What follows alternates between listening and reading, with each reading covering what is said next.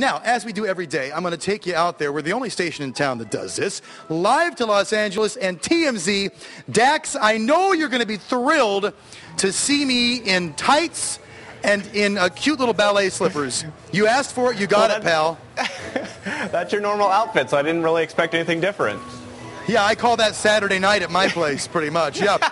Hey, you know, we mentioned earlier about Bristol and Levi. They are back together. They're getting engaged, and now you're telling me, please say it ain't so. The whole thing is going to be a reality show? Well, that is what they're trying to do. They're trying to shop around this reality show with the two of them and their child. And, you know, I think what it comes down to is that Levi really got a taste of the Hollywood life when he was down here in Hollywood doing Playgirl and walking the red carpets. And I think that that's what they want, and they need the money. So why not do a reality show? I think a lot of people will watch it. People are interested in them. You know, you never know. Sarah Palin may show up on the show herself, so people are going to watch it. However, right now, nothing is inked. There's nothing set, but I could see it definitely hitting the airwaves soon. Well, I think mostly, don't you think, Dax, because much like this show, everyone wants to see a train wreck. So when you know you're going to see a train wreck when you tune in to Levi and Bristol. You're guaranteed. Yes, Chris, and you are the train wreck of this show.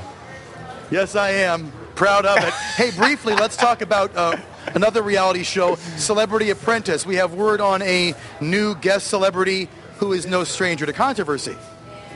Yeah, so Donald Trump has reached out to Rachel, you could tell, obviously Tiger Woods' #1 mistress, and said, hey, do you want to come join Celebrity Apprentice? And apparently she was very, very interested. She said yes. The next step is to talk with NBC. NBC is going to have to be the official sign-off on letting her on the show. But if Donald wants it, I'm assuming NBC will want it. She'll be really good for the ratings on that show. It's just kind of funny because Donald's actually really good friends with Tiger Woods. So I don't know if that seems kind of like a stab in the back to him or not. Either way, it would be good for the show. Oh, boy, I'll tell you what has the world come to, Dax? As always, I thank you for your live report from Hollywood. And a special request, since I am here at the Academy, Dax, what position would you like to see me in?